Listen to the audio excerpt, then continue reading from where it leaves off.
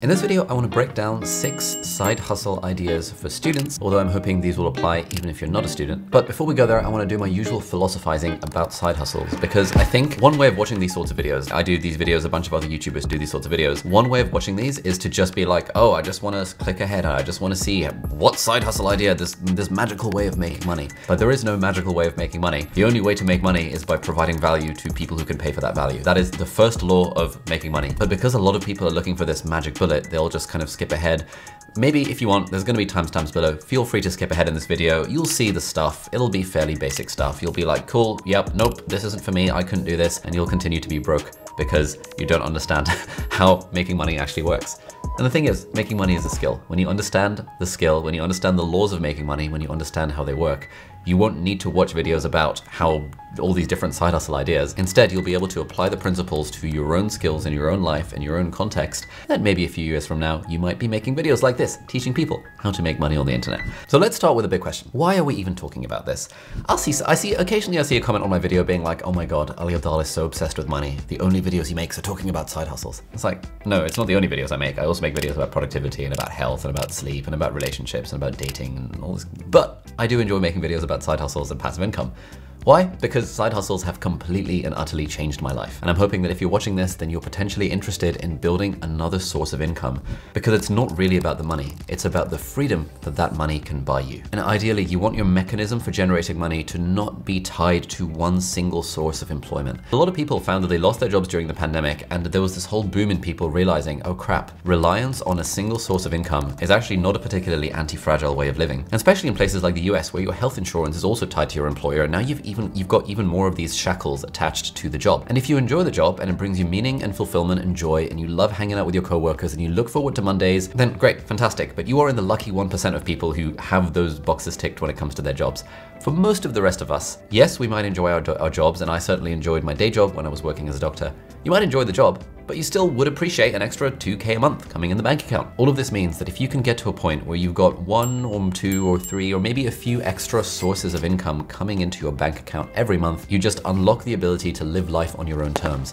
You get freedom from doing the things you don't want to do, and you get freedom to do the things that you do want to do. In my case, I started out doing side hustles when I was 13 years old with web design. That was my first side hustle that I did for about 6 years. And that was how I made my first few $100s on the internet. My second side hustle was private tutoring, and I was helping people in real life. I was teaching them maths and science for their exams. I was making somewhere between $5 and $20 an hour from the age of like 14 to like 21 when I was doing private tutoring. My third side hustle was when I was in medical school. I started a company that helped people get into medical school, so I ran courses up and down the country. And this side hustle, which I did while I was a student, made around $40,000 a year in profit for me personally, so that was the amount I was taking home. Now this was amazing because it meant that A, I didn't have to worry about money while I was at university, but B, it also meant that again, while I was a student, I managed to combine incomes because I had an income with my brother who had a real job, and we managed to get a mortgage on a flat. And then my most recent side hustle was starting this YouTube channel way back in 2017. And after 3 years of doing it, this YouTube channel started making over $1 million a year while it was a side hustle, while I was a student, and while I was working full-time as a doctor. And the fact that the YouTube channel was making so much money, and the business around it, which started off as a side hustle, meant that I decided, you know what, I'm gonna take a break from full-time medicine and I'm gonna go all in on this YouTube channel. And so the reason I'm so passionate about talking about side hustles is because they have genuinely changed my life from the age of 13 up to the age of 26 when I quit medicine. And I'm hoping that you'll think, you know what, I'm gonna make it a point to start some sort of side hustle because I want extra sources of income. My friends are gonna tell me, you're obsessed with money, you're a greedy pig, etc., etc. Why do you need money? Why not just enjoy your job? Why not appreciate the simpler things in life? And you'll think, I do appreciate all those things, but I also like the idea of living life on my own terms. And therefore, I'm going to create an alternative stream of income to my day job or to my student life or whatever the main thing is that you're doing. Okay, so that was the why behind side hustles. Let's now talk about the how. So we talked about the first law of making money. You make money when you provide value to people who are delighted to pay for that value. And I'm going to underline the word delighted because that's a good frame of mind to be in when it comes to making money. Now, there are broadly 3 vehicles for providing this value. 1, 2, 3. And we're going to say that number 1 is services, number 2 is products, and number 3 is content. So with a service business, you're providing a service to someone who's willing to pay for that service, someone who's delighted to pay for that service. With a product business, you're creating a product and selling it to people who are delighted to pay for it. And with a content business, which sort of takes a little bit of both, you're essentially creating free content and then you're putting it on platforms where the monetization happens through the platform. And so essentially advertisers are the ones who are delighted to pay for the attention you're generating through your content. Now in this video, the side hustle ideas, we've got 2 when it comes to the content side, and we've got 4 when it comes to the services side. I'm not going to talk about the product side of things in this video, and I'll do that in a different video because products is an interesting kind of category. And then the final thing is that generally when it comes to side hustles, we want our side hustles to fulfill 3 specific needs for us. We want our side hustles to ideally give us flexibility. For example, you probably don't want your side hustle to be working shifts at the local supermarket, because if you do, that's not very flexible. You are tied to a specific location and you're generally tied to a specific time. Secondly, ideally, we want our side hustles to be fun. We want them to be things that ideally don't feel like work. If you can find the thing that feels like play to you, but looks like work to other people, you're way more likely to A, enjoy it, B, way more likely to be sustainable, and C, you're way more likely to make a lot of money as a result of the thing. And then the third F is obviously we want our side hustle to generate some kind of finance. So we want the return on investment to be at least reasonable over the long term. Generally, the side hustles that people like me would recommend, and I still stand by this, are side hustles that are enabled by the internet. Because when you start a side hustle selling something digital on the internet broadly, or even something physical on the internet, you're benefiting from flexibility because you can work whenever you want.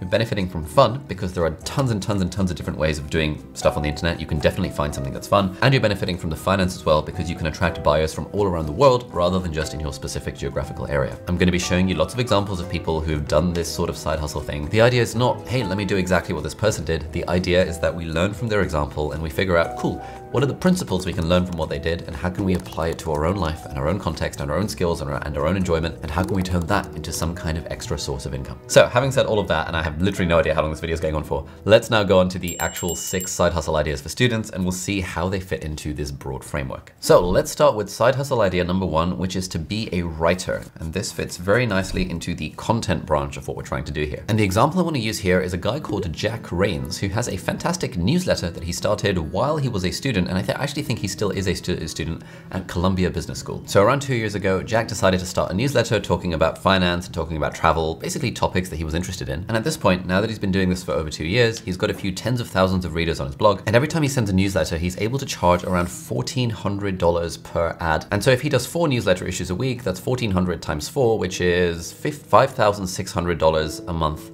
by writing on the internet as a side hustle. But essentially what Jack is doing is following the classic content model of a writer, which is that you write things regularly and over time you build an audience of people who are interested in your work. And then you can start to monetize by selling sponsorships on your work to companies who are then delighted to sponsor your newsletter, for example. But Jack isn't just limited to making money from his newsletter. He also makes money from consulting calls. So he has a little tab on his website called Consulting Calls, and you can book a 45-minute meeting with him for $300. And honestly, this is a really solid business model in total. This is how writers are making money on the internet.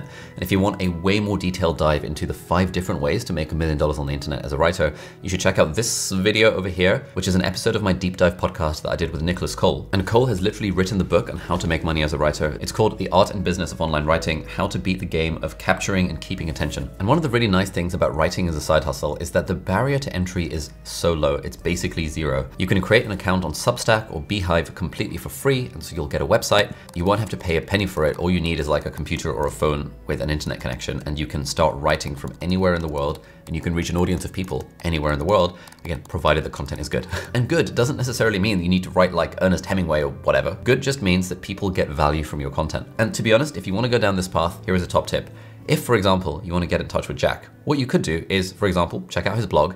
You could read all the last 200 issues of his newsletter or whatever, however many there are. And then you could drop him an email being like, hey Jack, I've binged everything you've ever written, and because of that, I was inspired to start my own. And I've written 10 issues of my own blog. Here's a link. But I'm stuck right now because I've got questions A, B, and C. Would love to hop on a quick 20-minute call with you just to ask you a few of these questions. What do you say? Now, something like that, if someone like Jack were reading this, they'd probably think, damn, this guy's pretty cool. A, they've read all my stuff. So, you know, automatically that filters out like basically everyone in the population because no one bothers to read. But secondly, you've demonstrated that you're actually doing the work, and therefore people like me, people like Jack, people on the internet who have done the work are way more likely to say yes to a hangout with you because they know that you have done the work as well. By the way, in case you didn't know, I also have a weekly newsletter that I've been writing for the last 5.5 years, since April 2018, and I've been writing that every week. It's called Sunday Snippets. You can check it out completely for free down in the video description, or you can go to aliabdaal.com/Sunday, and that will let you sign up. Basically, every week I share some thoughts and some lessons that I've learned and some books I'm reading and some recommended articles and stuff, and people generally find it quite helpful. I think we've got about 400,000 people who get that email, so you know, you'll be in good company. Now, once you've started making some money with these side hustles or anything else, then you're gonna need a place to invest it. And that is where the sponsor of this video comes in, and that is Trading 212. Trading 212 is a fantastic app that allows you to invest in stocks and shares and funds in a commission-free fashion. And they've got a bunch of really cool features, which is why I personally use them to manage a portion of my portfolio. So firstly, they've got a great pies and auto invest feature. So the pies thing is basically that there's a bunch of people on the internet who do a lot of research into stocks and shares and stuff. And what they do is they create a pie, which is sort of a basket of like stocks and shares and funds and things. And what you can do is you can look at other people's pies, you can see what percentage allocation they've got in different stocks and shares, and you can just copy and paste it into your own account. And then however much money you want to invest, you can invest in that specific pie and it will automatically allocate it to those assets. And you can also create your own pie with your own asset allocation, and then you can see how that's performing against the other people, and you can share that pie with other people as well. It's a really cool feature. They've also recently added support for multi-currency accounts. And this is really helpful because if, like me, you invest a lot of your money in a US stock market index fund like the S&P 500, then you won't get hit with the foreign exchange fees that you get when you're investing from Europe. And if you have an Invest or an ISA account, then Trading 212 will also pay you interest on any uninvested cash you have. And that's in pounds or in euros or in US dollars. Now, if any of this sounds up your street and you would like to get a completely free share up to the value of £100, then check out the link in the video description, and that will guide you through this page on exactly how you can set up the app and how you can claim your free share. So thank you so much, Trading 212, for sponsoring this video and continuing to support the channel, and let's get back to the video. All right, side hustle idea number 2 is to be a content curator. Now, this is distinct from a content creator. Content creator, I mean, it's all semantics, but a content creator, I would say, is someone who creates content, whereas a content curator is someone who curates what other people have already created. So there's a bunch of interesting ways of doing this, and one example is this guy, Eduardo Morales, who has an Instagram account called Pinlord, and basically decided to create a business where he curates and sells enamel pins. Yeah, it's kind of weird. And Eduardo grew his Instagram account Pinlord from 0 to over 100,000 followers on Instagram in less than 2 years. And according to this article, he makes $3,500 a month from this business that he's got. Now, first point to say here is that 2 years is pretty quick. If you're watching this and thinking, oh shit, it took him a whole 2 years to start making a full-time income, then you have got the whole money thing completely wrong. It's gonna take time, especially if you're trying to make stuff in the content business or in the product business, which are J-curve businesses, but I'll talk more about that in a second. It does take time to do this stuff. Let's take medicine, for example. That is a 6-year degree and then a 10-year training pathway, at least in the UK, to then be making 3K a month, 4K a month, 5K a month. So you can't really have the audacity to say that you want all this money and all this freedom and all this fun and flexibility and stuff without also putting in the work for a very long period of time. But anyway, I just want to read you a quote from Eduardo. Last month, I made over $3,500 from my Instagram. Before starting Pinlord, the repost account where I curate and sell enamel pins, I had no experience building a social media or online business. I'm also not an influencer. I'm not particularly social, and I definitely don't have a fun and exciting life to show off on Instagram. I learned how to monetize my Instagram account by making an effort to understand how the platform works and putting in the work required to execute the right activities at a high level for a long period of time. Trust me when I say it, if I can do it, anyone can. Now, I'm not telling you this example to say go and make an Instagram account and try and grow to 100,000 subscribers selling enamel pins. Like, that's not the vibe. The point of this video is to give you some inspiration and to show you a few different paths that you can use so that you can apply them to your own context. Another guy that I follow is called Alex and Books, and essentially he has built his audience on Twitter and Instagram and I think LinkedIn by basically curating insights and summaries from books that he read. And it's really good. I follow him for book recommendations. It's great. He posts on Instagram. He posts some of the highlights from the books that he's read, but he's not really creating anything, which is not a bad thing, by the way, Alex, if you're watching this. He's curating. This is great. You don't need to necessarily be a content creator, you can be a content curator. But he's got a large enough audience now that he can basically monetize through whatever means he wants, and he's done it through content curation rather than content creation. Now, there is a problem. There is a problem with content businesses, and that is that content businesses are generally what we call J-curve businesses, which is that at the start, for an unspecified length of time, you're kind of in the negative because you've put in time and effort into doing this thing. So for example, YouTube is a content business. It took me 52 videos and 6 months to get my first 1,000 subscribers, and I wasn't even monetized until 12 months into my YouTube journey, where every single week I was making 1 or 2 videos, and those videos were getting a few dozen, a few hundred, sometimes even a few thousand views, but I was making 0 money. It was a pure sinking of time and effort and blood, sweat, and tears into this YouTube channel. It was also fun. I found a way to make it fun, which is my whole philosophy that my book is around, Feel Good Productivity. Wait, where is it? I want to show it off.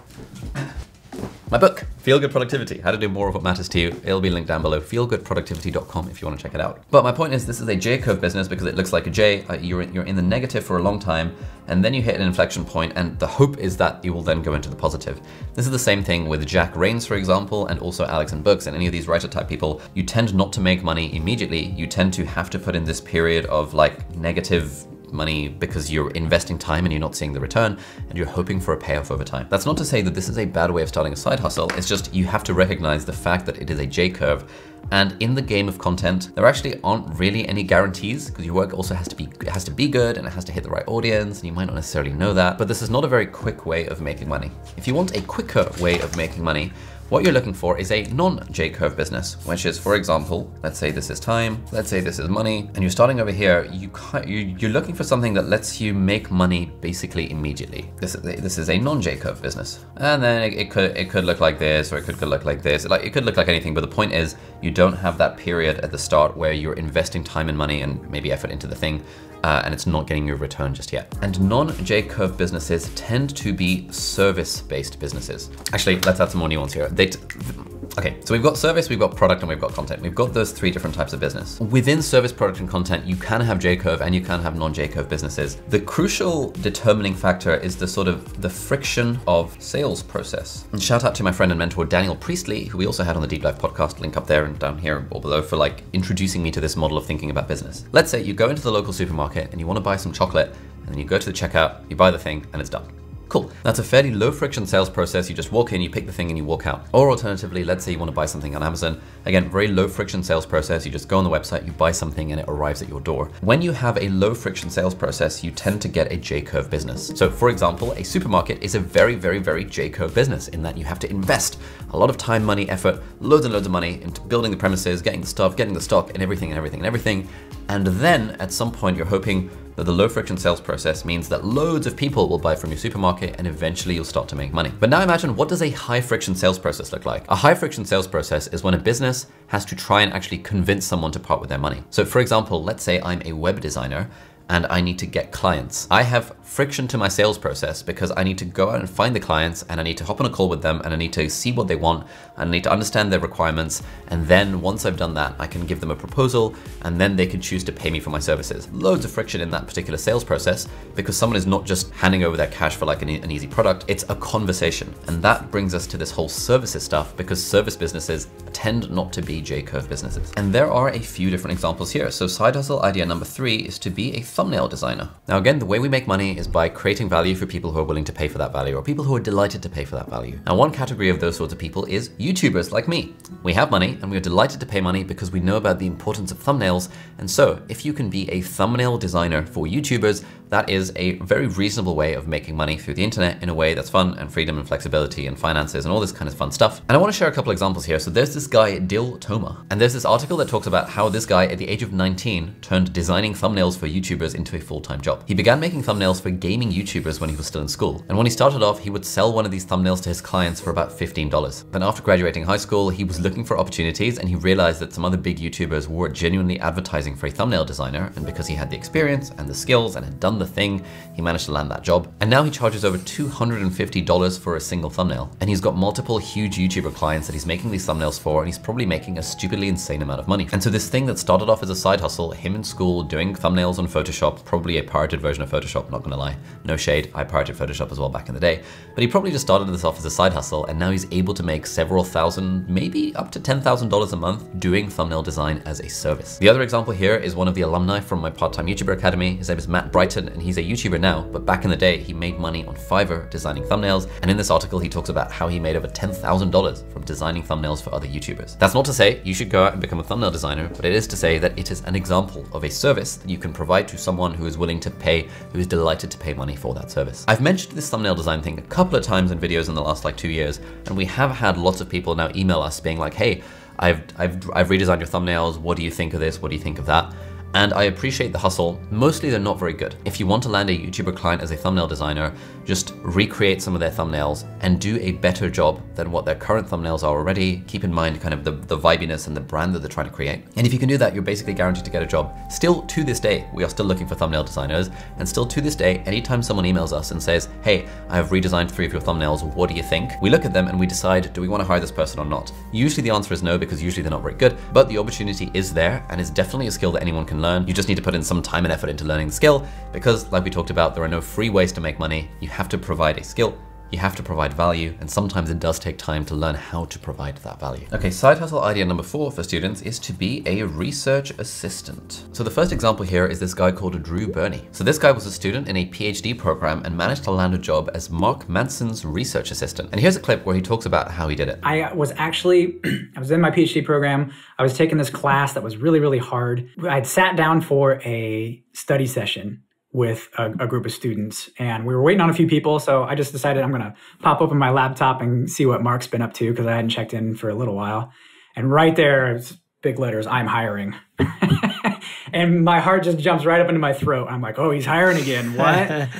And I read the description, and it's like, I need somebody who can research, I need somebody who can write, I need somebody who is a self-starter, and everything. I'm just like, oh, this is too good to be true. Wow. It can't be, at that point. Similarly, there's a friend of ours called Billy Oppenheimer, who is Ryan Holiday's research assistant, and he landed that gig through a cold email. This is the cold email that Billy sent to Ryan to land that job. Now, I'd recommend you pause the video and read this in its entirety, because there are a lot of lessons you can learn from this cold email about how to send a good cold email. And this email just makes it so easy for someone like Ryan Holiday to say yes. And Billy has been working with Ryan for I don't know how long, but it's been quite a while. And similarly, we've got people who do this sort of research assistant-y type stuff on our team. We've got Ines, we've got Alex, we've got Mike. They do a few different things, but essentially any big content creator, and especially any author who writes multiple books, will always need some sort of help when it comes to research. So if you are the sort of person who can research on the internet, who enjoys reading books, who enjoys reading scientific articles, can understand them, can tease out insights from them, that is an incredibly high value skill, which you can provide as a service to people who are very willing and very able and very delighted to pay for that service. Okay, side hustle idea number 5 is to be a remote sales rep. It's one of the new fads in the world of making money on the internet, but it's actually pretty legit. The idea behind being a remote sales rep is that there are lots of companies out there who need someone on Zoom calls and on the phone to be able to sell their product to their customers. And if you can be the person to field those phone calls or those Zoom calls, to be able to talk to customers, to be able to talk them through the process and educate them on whether the product is right for them, then every time you sell the product, you'll get some kind of commission on that product. That is what a remote sales rep does. And this is a great example of this guy, Wouter Toynissen, I don't know how you pronounce that. And this guy was a 20-year-old student in the Netherlands who tweeted at Sean Puri, basically giving him some free thumbnail advice. And then Sean loved the free value that he provided, so he offered him an internship with his company. And now this guy sells ads for Milk Road Daily and has sold $250,000 worth of ads in 60 days while studying full time. He's basically being a remote sales rep. This isn't really a traditional remote sales rep job, but it's close enough, so we're using it as an example, and also because he's talked about his story, which is just a cool example. But essentially, he's selling all these sponsorships on this newsletter, and he probably gets a cut of some of the sponsors that he sells. So if you're the sort of person who enjoys talking to people, if you like the idea of picking up the phone or going on Zoom calls and selling things to people, and you think that you might be good at that, you can make tons and tons of money as a remote sales rep. And this video is not going to teach you how to do it. There are lots of other videos on YouTube where people specialize in being remote sales reps and actually teach you the ins and outs of how to do it. But it's an interesting way of making money if you think that you might enjoy that sort of thing. And then finally, side hustle idea number 6 for students or for anyone else is to become a web designer. Now this is really old school, but it's still ridiculous how few good designers there are out there, and how much startups are willing to pay for designers too. I was at this business conference a couple of weeks ago, and one of the guys I met runs a $100 million valuation startup. And he was saying, we're trying to hire 6 designers, but we can literally find no one who's good. So there's such demand for designers out there.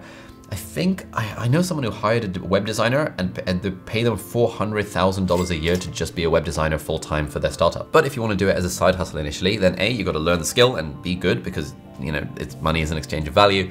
And once you're good, then it's very easy to find people who will be delighted to pay you for that service, provided you're good and provided you find the right sorts of people. And the example here is this guy called Chris Misterek. Now, around 6 years ago, Chris went through a split with his wife, which obviously had a huge impact on his life, relationship-wise and also financially. And he decided he was going to teach himself how to code and learn how to build websites. And so he used the free tutorials on Codecademy. And once he learned how to create websites, his first few clients were friends and family who he worked for free. And then he went over to Upwork to find various clients. And now apparently he's earning over $3,000 a month. I don't know if this is fully up to date, and I'm pretty sure Chris could be earning way more than $3,000 a month if he went off Upwork and he tried to find clients directly, because I don't really like the idea of advertising services on a freelance platform like Upwork or like Fiverr, because there's just too much competition out there and it's quite hard to stand out. The path I would take is what my friend Henry did, where he decided that he was going to learn how to design websites in Webflow. He spent 6 months learning the skills and then became so good at designing websites that he designed his own personal portfolio website. That went big on Twitter. He started engaging with all the web designers on Twitter. They started to respect his work as well. And then he managed to land a bunch of really high-paying clients, including me, where I paid him a lot of money to design the website for my book, feelgoodproductivity.com. And for Henry, this thing that started off as a side hustle, he had no background in coding, he had no experience in web design, and with dedication and practice, over 6 months, he taught himself the skill to the point where people were paying him over $10,000 every time he was designing a website for them. Now, if you got to the end of this incredibly long video, I would love it if you could leave a comment. What did you take away? And in particular, is there, like, what action point are you going to take as a result of watching this video? Because you've watched this video for a very long time now. Most people who clicked on this video would have clicked off in the first minute when they saw me philosophizing. So the fact that you're here and watching this means that you have a stick-to-itiveness that is probably in the 90th percentile at least of people, because I suspect only 5–10% of people will actually get to this point in the video. But I think without an action point, stuff like this is actually totally pointless. There was no point in watching this video if you're not going to take some kind of action away from this. So I'd love to hear in the comments, as a bit of an accountability for you and for me,